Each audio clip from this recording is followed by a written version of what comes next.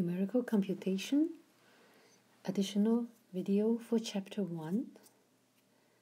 So this video should be viewed after you have seen the video for chapter 1.4, loss of significance.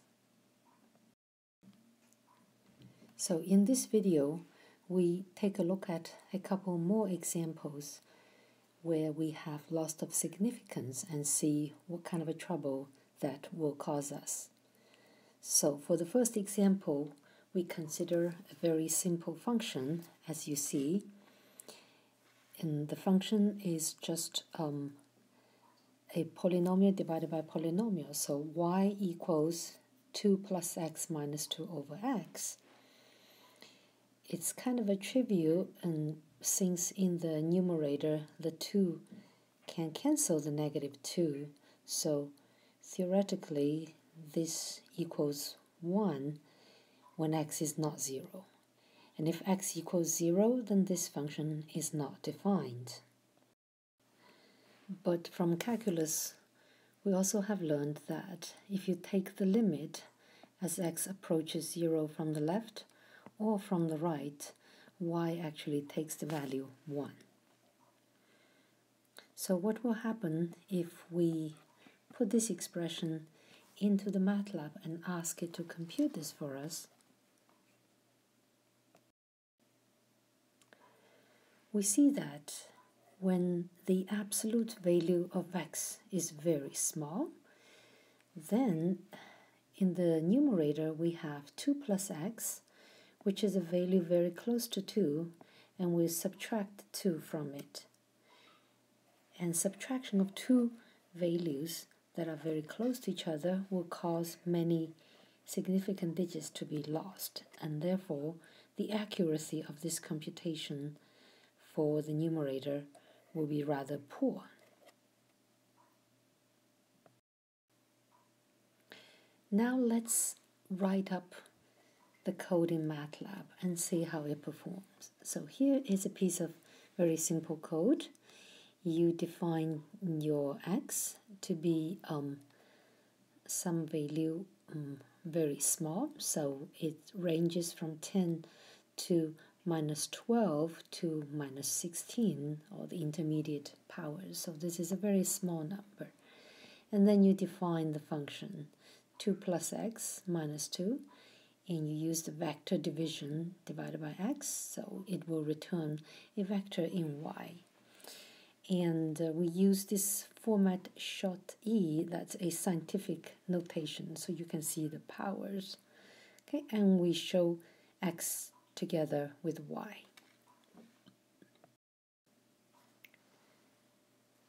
Okay, if you run this code in MATLAB, it will give you the following display.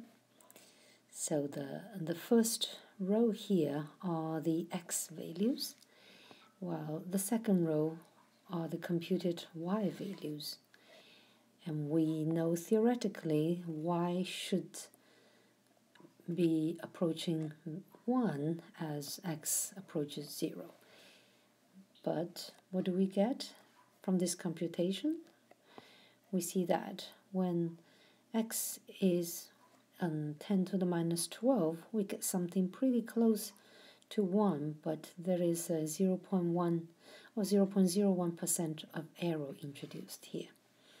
When x gets smaller and you see the error gets bigger, that is, this value is away from 1 more. When e is negative 10 to the negative 14 for the x value, and then we see the y value actually is 1.02. That's a 2% of error. And here the error is even larger, is about, this is 0.88. It's very far from being 1. And when you put x to be 10 to the negative 16, and since x is so small, it thinks 2 plus x minus 2 is about 0, and it returns you the value 0. And that is indeed a very bad computation, very far away from 1.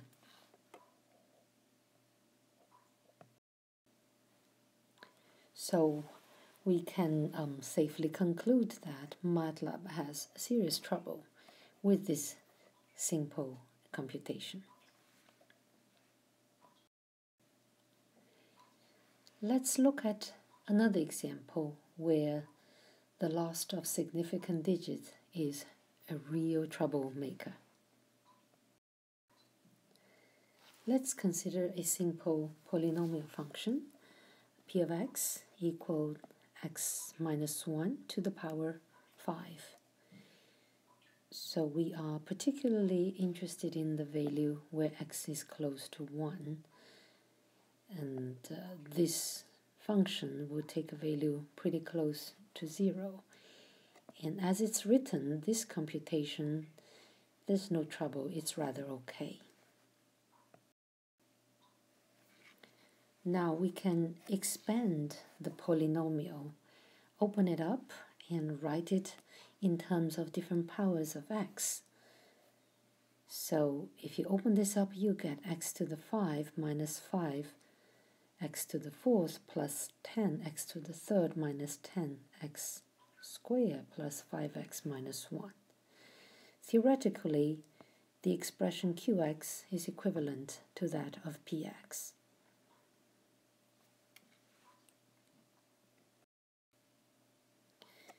But unfortunately, if you want to compute this in a computer with the finite decimal places computation, then this expression is actually not so equivalent to the original one when x is close to 1.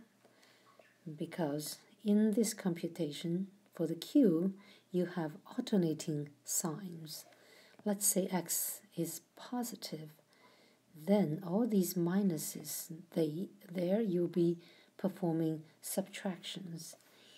And when x is very close to 1, you will end up in subtracting something rather close in values.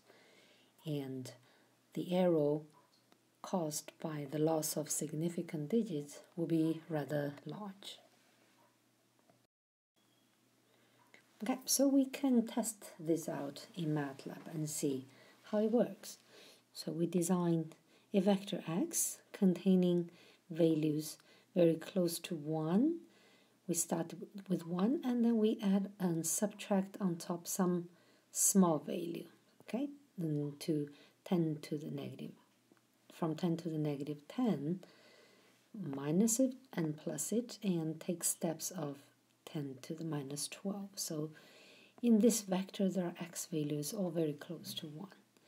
Then we computed the p with the polynomial expression x minus 1 to the power 5. And for q, we just coded in the expanded polynomial with all the power terms of x. So in p and q, we will have two vectors with the value of that expression evaluated at the points that's stored in x.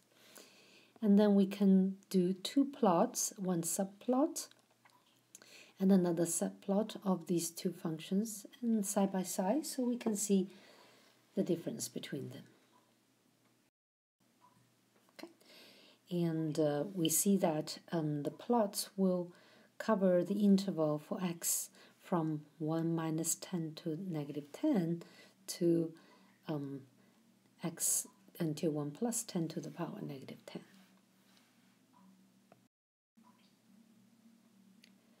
So here are the plots. On the left, that's the plot for p. On the right, that's the plot for q. Remember, p is just 1 minus x to the power 5. Q is the expanded form with alternating sign, where we are expecting loss of significant digit and therefore large error. So pay attention to the magnitude of the axis for the function value. When x is that close to 1, the function is actually very close to 0. As you see, here's 10 to the negative 50. But in the computation of q, we have a very, very large number comparing to this one here. See, this is negative 15. So If you try to plot these two functions together, then this is just purely wild oscillations, and which is not capturing the function, the property of the function at all. So it's very, very bad. Okay, so this is a rather an extreme example for you to see that the loss of significant digit can cause quite a bit of trouble if you are not careful or you're not aware of it when you code. Okay, thanks for watching.